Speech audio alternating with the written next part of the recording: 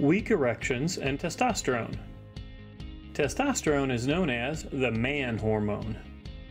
It's what puts hair on your chest, muscles on your frame, and passion in your sex life. But with age, environmental factors, lifestyle changes, or simple bad genetic luck, testosterone can decrease, sometimes to the point of health problems. The link between a weak erection and low testosterone exists, but the cause of the problem is not always direct, as low T leads to other health conditions. Before we get started, make sure to get our free ebook at the URL below. Diabetes and high blood pressure are directly linked with low testosterone.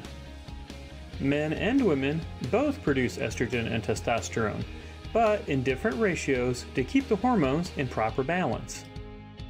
In men, as testosterone levels drop, then estrogen levels increase. As estrogen rises, men tend to lose muscle and gain body fat, and see a drop in their sex drive.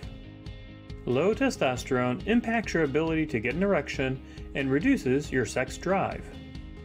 Low testosterone also contributes to obesity, man boobs, and the associated health issues associated with obesity. In conclusion, low testosterone not only lowers sex drive and erections, but also contributes to a myriad of other health issues.